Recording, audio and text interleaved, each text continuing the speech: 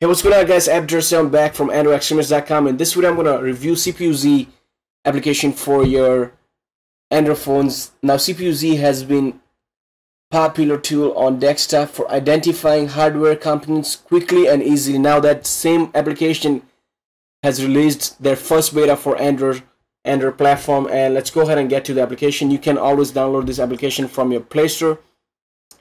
So we're going to download that and press open, and there you go. It's going to tell you all about your system right there.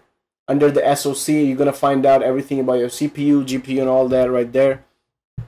It's going to tell you how many cores it is, and how big the load is on every single core right there, as you can see. Now, there are a couple different tabs on top for you to find out different things. Now, system, it's going to tell you your model name, your manufacturer, display, and resolution and stuff.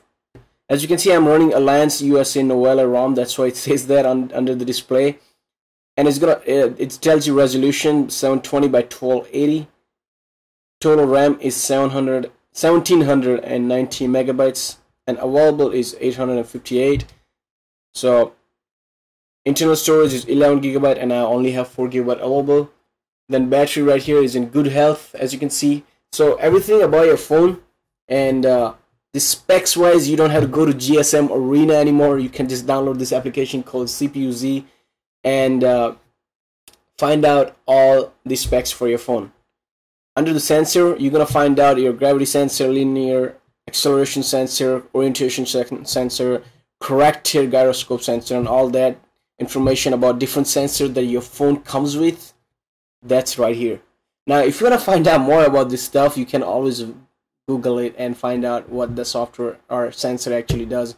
Now, mostly people, they can just read the first thing and they know what it's gonna do. Now, right here, if you got any problems, you can press the about button, and there you can send it, the debug report, to the developer via Gmail, Drive, and everything that now has been supported by this application. Now, under the setting, you can change the temperature from Fahrenheit and Celsius, the unit temperatures.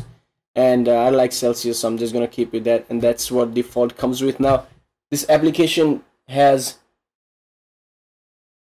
Holo design, but it doesn't really do anything special, just as a design wise. And there aren't a lot of bells and whistles in CPU-Z, but it knows absolutely everything about your hardware.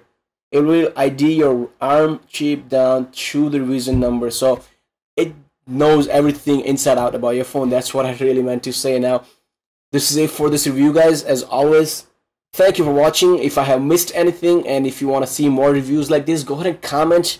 Always appreciate it. And so is the like button, where under the like button, I'm going to have a link to this application as well.